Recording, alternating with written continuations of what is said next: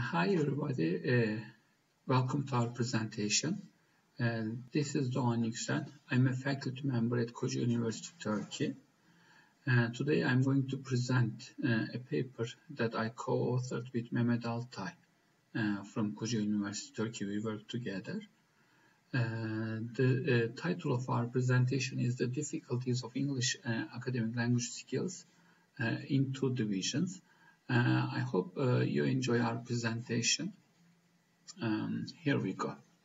In the presentation, we examined the relationship between perceived difficulties of English academic language skills and academic success in EAP courses in a Turkish higher education setting. We were particularly interested in the differences in two divisions, the mathematical, physical, and life sciences, and the social sciences. We chose one academic subject from each division to discuss our differences. The relationship between perceived difficulties and academic success has been explored recently in some different contexts. In EMI settings, also considering the impact of EAP courses. However, not many studies investigated the discipline-based differences in terms of perceived difficulties of English academic language skills and their relationship with academic success. So, with our study, we are hoping to contribute to the literature. Discipline-based differences is one of the focus points, is the major focus point of our study. And there are some previous research reporting the perceptions of lecturers in different disciplines. One of these studies, Dogan and Macro's 2016 study, compared the perceptions of lecturers in three countries, namely Austria, Italy, and Poland. The researchers found that lecturers teaching science and maths relied on formula, thought that teaching through English was easy, and they were less concerned with language issues compared to their peers, their fellow teachers in the social sciences programs. Route of study based in the Spanish setting compared the views of the lecturers from two broad divisions, namely STEM and humanities. She found that there were no differences in terms of content and language focus when teaching their EMI courses. The previous study that we mentioned, Dogan and Macro study, found some differences in terms of the language focus, but Route of study didn't find any difference in the Spanish setting. However, in route of study, humanities lecturers were somehow stricter in terms of using the first language in class, while STEM lecturers were not so picky about the use of the first language in the classroom. So the main difference in the Spanish setting was the use of the first language.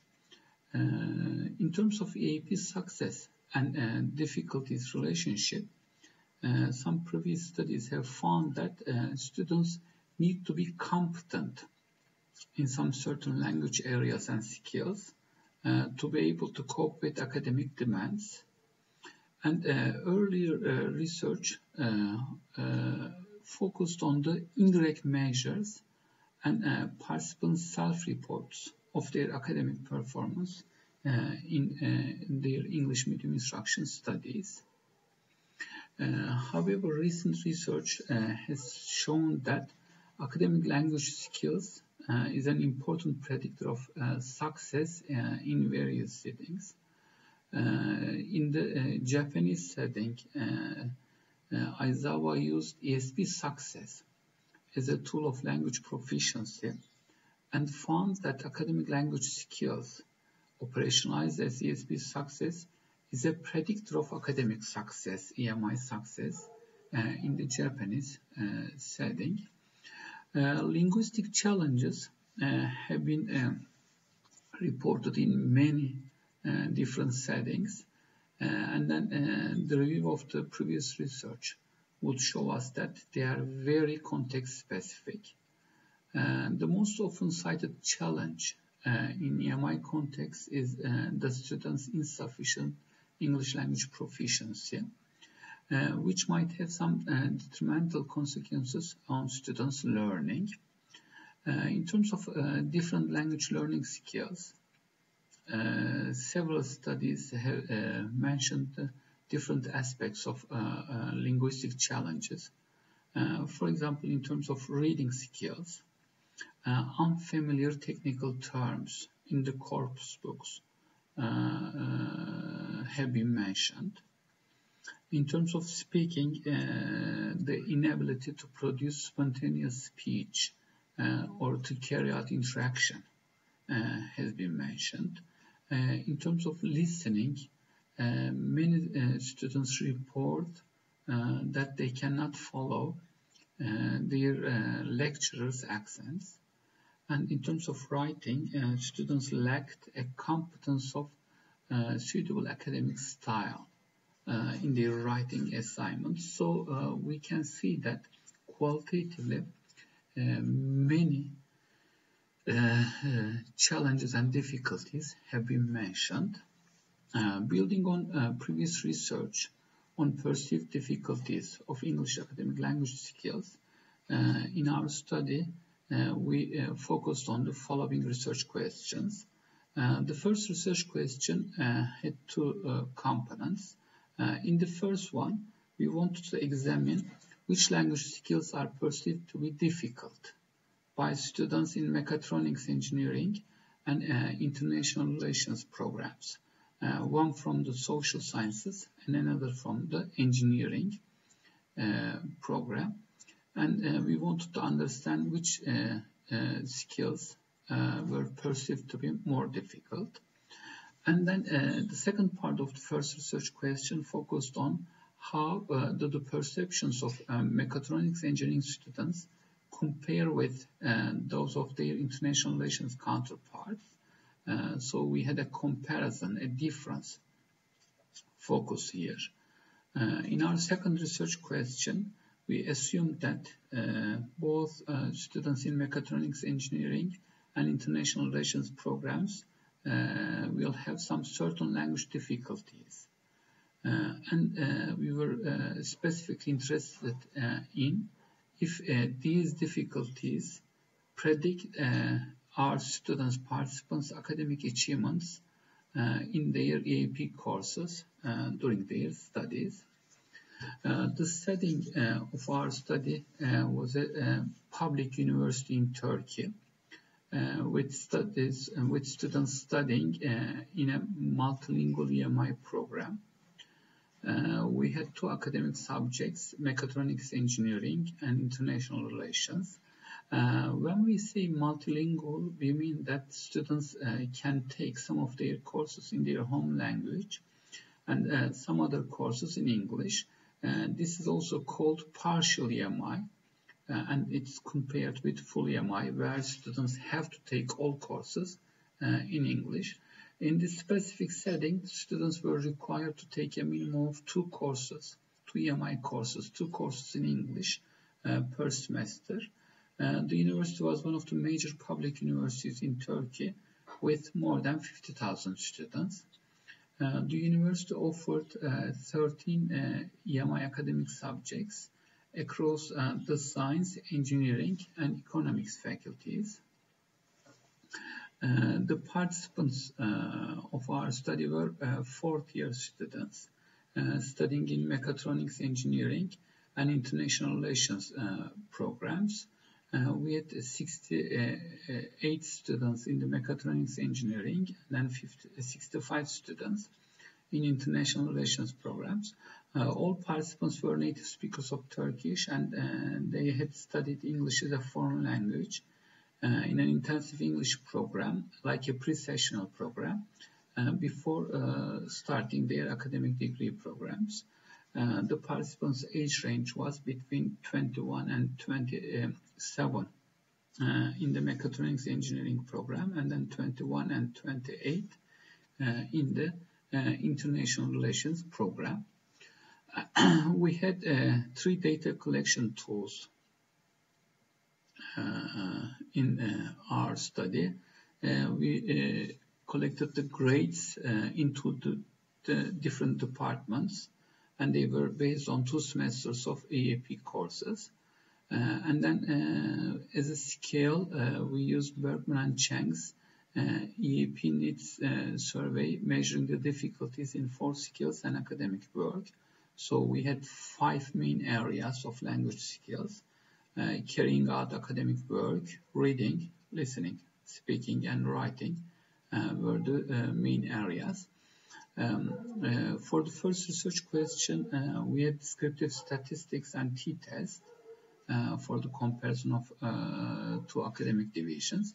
And for our second research question, we carried out linear regressions. To answer our first research question, we want to see which skills were more difficult according to the students in the engineering program, and then writing was the most difficult according to the students' responses, and carrying out academic work was the least difficult in the engineering group.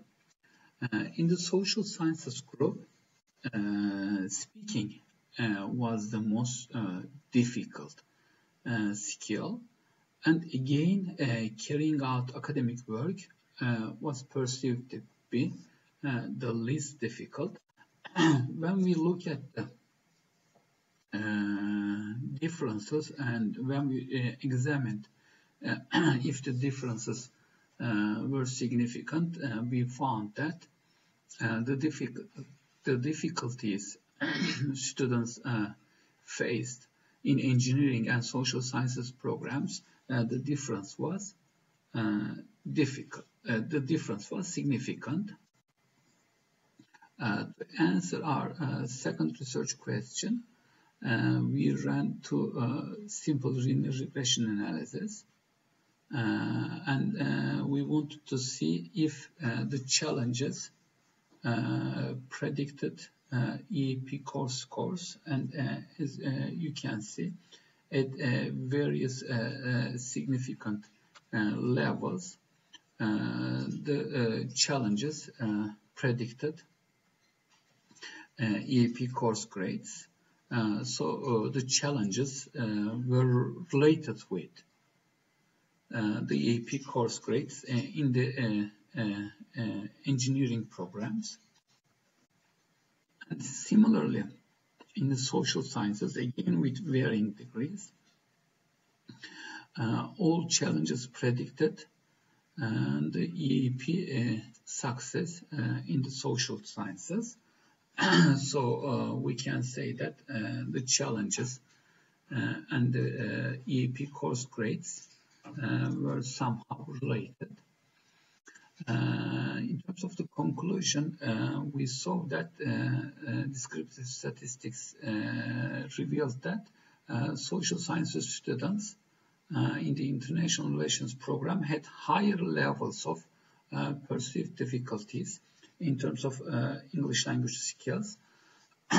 T-test analysis showed that the difference was significant, and regression analysis revealed that in both divisions, language difficulties in all aspects predicted the participants' academic achievements in EAP courses.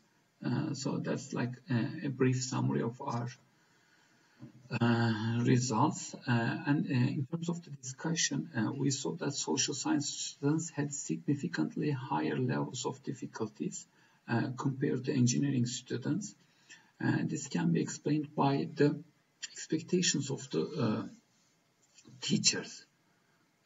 Teachers in science and math subjects relied on formula, thought that teaching through English was easy, and they were less concerned with the language issues. So students in the engineering programs didn't really think that, or compared to their counterparts in the social sciences, didn't think that the language was a big challenge for them. Language difficulties in all aspects predicted the participants' academic achievements in AP courses. In the literature review, we had mentioned that AMI students' challenges often stem from their insufficient academic English skills, and all four skills, together with carrying out academic work in our study, predicted EP success. So we can say that students face quite challenging tasks in each skill, and those difficulties are somehow related with their English language proficiency. And here are our select differences, which would focus on the challenges in general, and also some discipline-based differences. We are really thankful to you for listening to our presentation, and we'd be happy to answer your questions or hear your comments. Thank you very much. I hope the conference will be good for everybody, including us. Bye-bye.